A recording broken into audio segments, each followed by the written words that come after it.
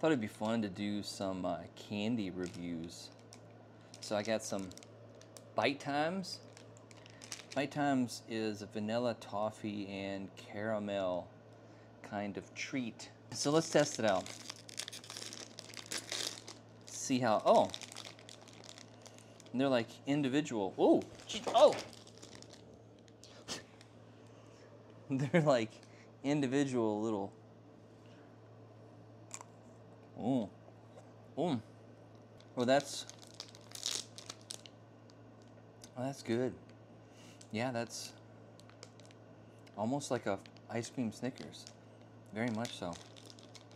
And then this right here is what's called paella. Paella. It is like a little baked good, and the filling is, I can't read it. My eyes are so bad. Muscovado sugar, wheat flour, and water with the sesame seed topping. It comes free when you buy a loaf of bread. Tell it's very bread-like, kind of.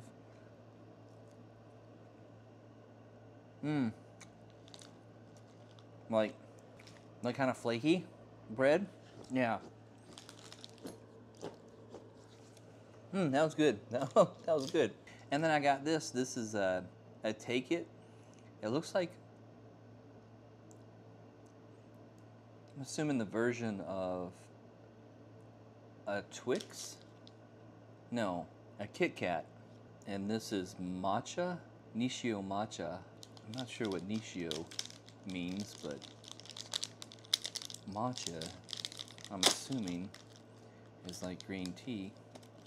Would make sense because this is very green and just exactly in the shape of a Kit Kat.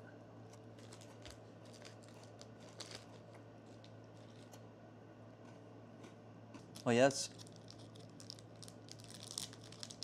got a matcha flavor to it.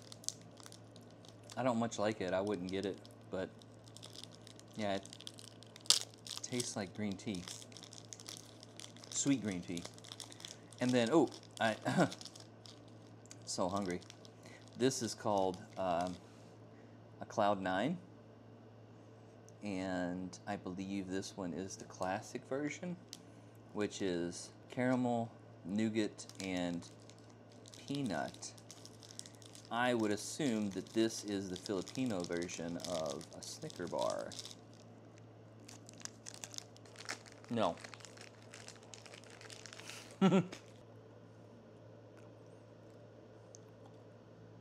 It's too chewy for me. Oh, wait.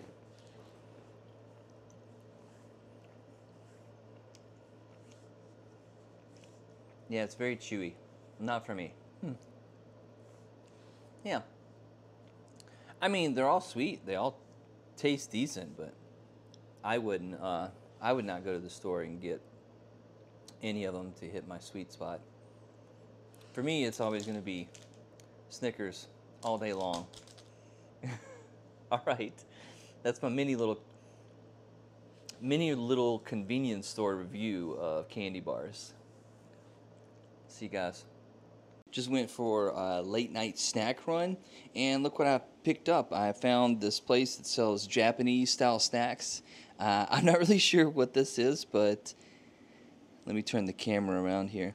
Yeah, I'm not sure what this is, but this to me looks like some sort of lime vegetable flavored Lay's potato chips. Then we have these orange flavored croissants, orange flavored Western style croissants. Then I also picked up these Lay's, and they are cucumber flavored, so we'll give those a shot and see how they taste.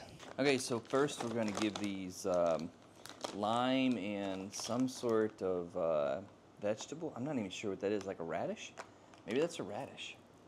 So lime and radish flavor, lime and radish flavored chip. A taste, it has little specks on it. I don't know if you can see that.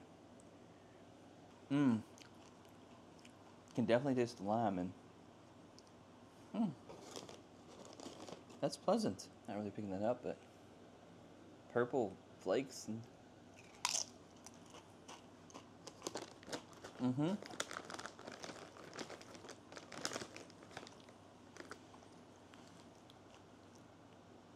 not as crunchy of a potato chip as you would expect back in the States, but delicious. Loved it. Really good. And then the other ones we're going to do are these cucumber flavored ones. Oh, wow. Yeah. That tastes just like cucumbered. And it's crispy just like a regular Lay's potato chip. Last but not least, we're going to try the croissant with the orange flavored Western sauce inside of it. So it comes in the bag, and the bag has individual bags inside of it. Airy, but not exactly like a croissant that I'm used to. I mean, there's still air in there, but there's no like cream filling inside. On the package, it actually looks like there's supposed to be cream inside of it, but there's not. Yeah, and when you bite it, it just smashes down. But there is an orange flavor, like a hint of orange to it. Not much. It's just like barely there, very light. Tastes like a croissant with a little hint of orange flavor to it. Yeah, it's good. It's good. I like that the junk food over here is not like overpowering. So the sweets aren't super sweet. They're just faintly sweet, and the chips aren't extremely oily. Like those potato chips that I had, they did not feel like there was a lot of oil and grease on them. So that's my take.